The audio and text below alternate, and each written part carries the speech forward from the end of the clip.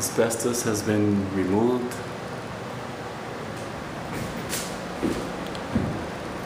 These are the grills that I'm going to change.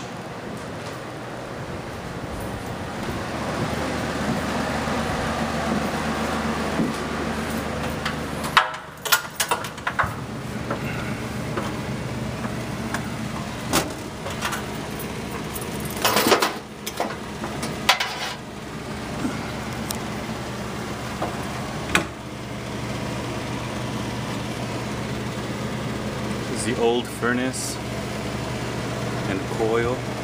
See where the copper ends? This is the copper here.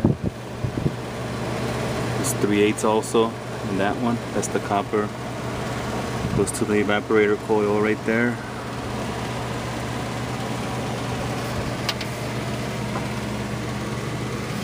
As you can see, this is a mess right now. This is the supply plenum. Here's where all the ducts connect.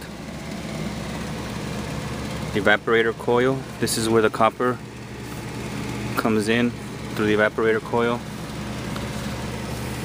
These are the drains.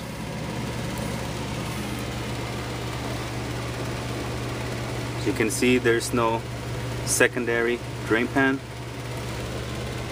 There's also no significant seismic strapping for the entire system.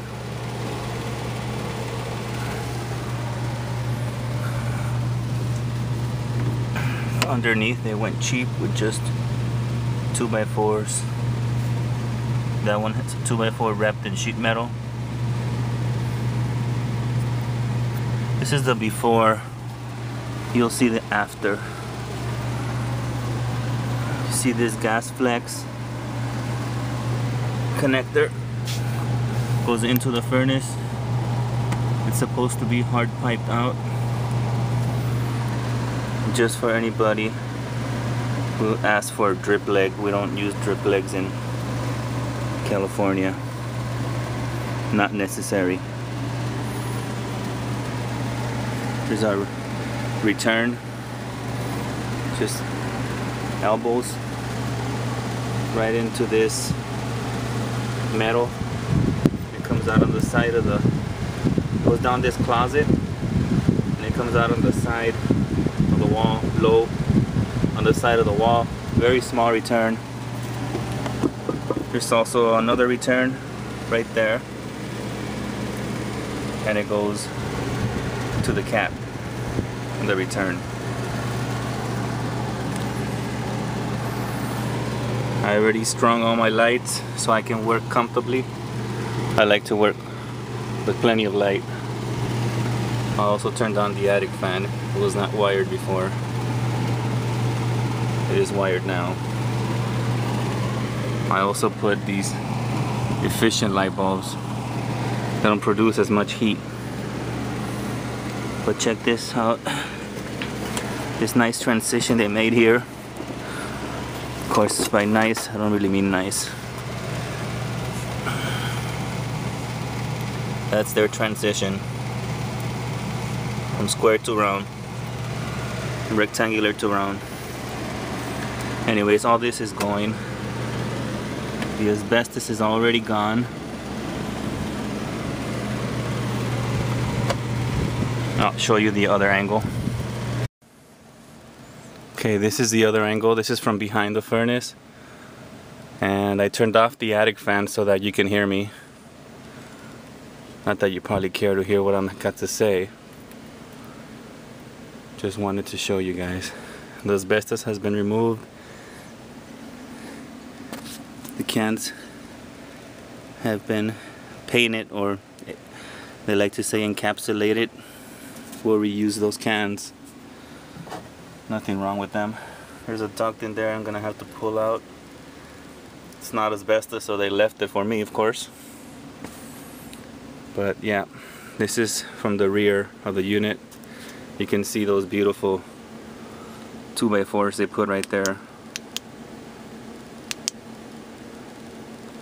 with sheet metal to hold up the furnace. Again, no secondary drain pan. I see that pan on the outside, but that's not a secondary drain pan that I acknowledge. So that's it. I'm gonna show you the condenser on the roof. Okay, so we are now going to the back.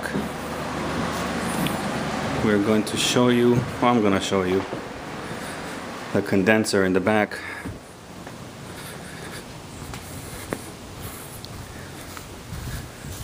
And it is on the roof. I don't know if you can see it from there. I'll take you closer. Now you're gonna see what an installation from the air conditioning guy looks like. After I'm done ripping this out, I will install the new system the correct way.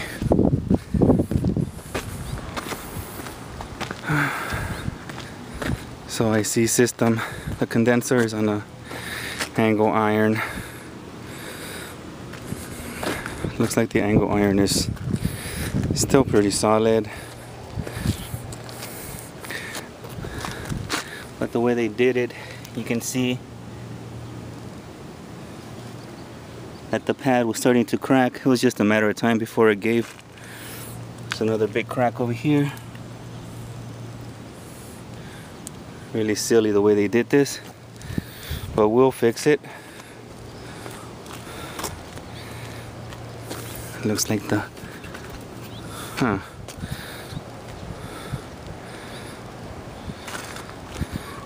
it's just 2-inch zip screws holding it down. And there's no disconnect here, no service disconnect. Just wired right into the unit. Copper's been kinked right here. You can tell. Probably didn't affect it much, but still, you don't want to kink copper. So, yep, that's what we have right now. Next video, probably show you after everything has been removed. So just got done ripping out this old furnace. Now I'm gonna show you what the evaporator coil looked like inside. There is the evaporator coil, really clogged.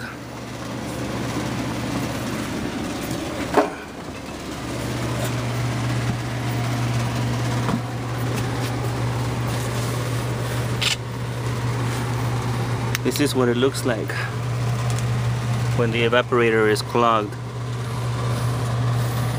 Usually when you don't have a filter, you run the system without a filter. There's supposed to be a coil under here. Ah, there's the coil. There was absolutely no air getting through this coil. This is all the dust that collected and hair.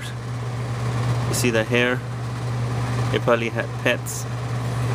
Could be people's hair too, because it had a return down low.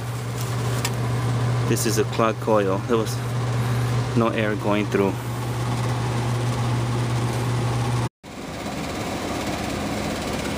I just want to show you how we seal the cans to pass Hearst testing. I accidentally grabbed the white duck sealer. I don't like the color, but it doesn't matter. So we seal all around the can.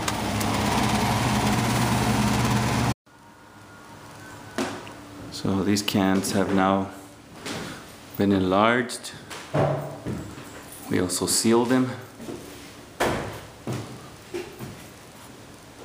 There's gonna be a little painting needed right there, a little painting touch up, but that's okay, they're gonna paint the house.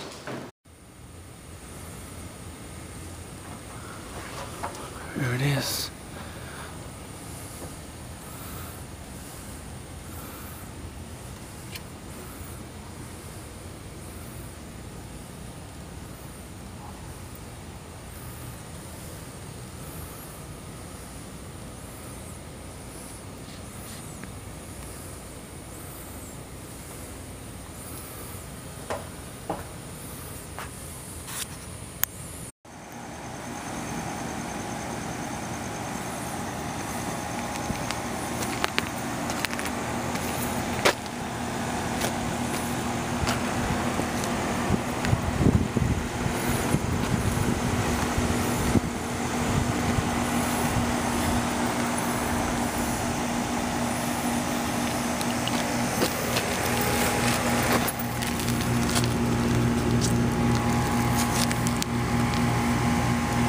I put treated lumber on the bottom.